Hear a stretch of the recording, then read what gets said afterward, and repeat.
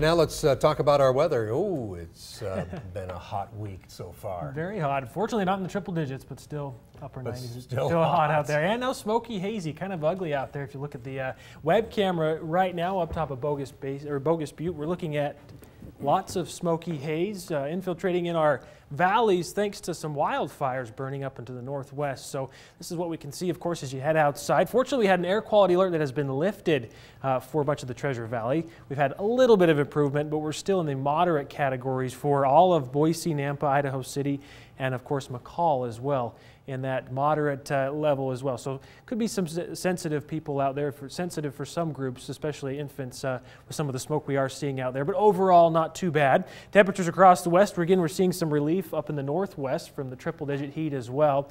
We're looking at 94 in Salt Lake City, Idaho Falls at 90. Hot thanks to the area high pressure that's still in place, helping with that clockwise circulation. We're also seeing a little bit of a breeze out there today. I think this is helping clear out a little bit of the smoke. So 18-mile-per-hour winds in Mountain Home out of the west, northwest here in Boise at 10.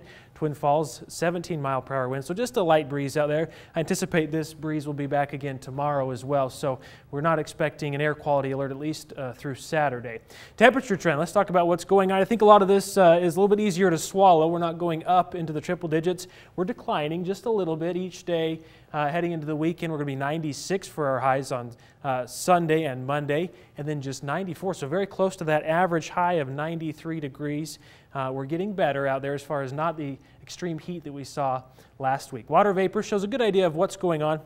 We've got a lot of dry air up in the northwest. We do have an area of low pressure that's spinning off the Pacific coast over west of Northern California. That's going to help bump up just a little bit of moisture heading into the weekend as well, mostly in the form of cloud cover. Not expecting a lot of rain or thunderstorms just yet. We do have a chance of more moisture though coming up heading into next week. We could see a few more thunderstorms out there. For right now, Futurecast showing that we'll see those clouds into your Saturday afternoon. So notice Saturday morning is looking pretty nice out there.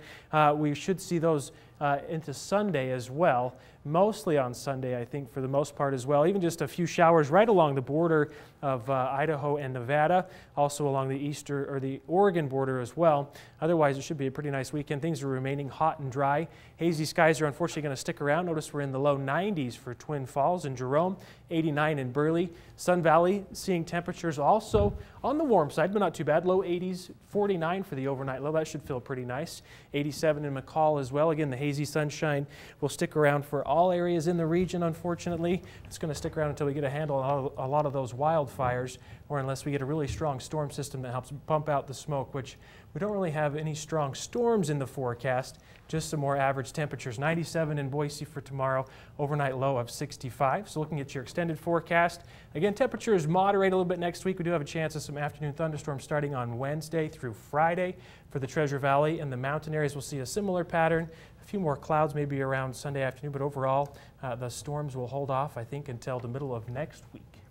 So it looks like maybe we'll have some relief from the haze if the winds shift around and start coming out of what? The south and west, yeah, wherever there's less wildfires. But there are some fires burning in Northern California, and those could help bring up some smoke too. So it's just kind of a bad time for air quality. Yeah. Okay. Well, we'll just keep our fingers crossed. There you go. Thanks, Nate. You bet.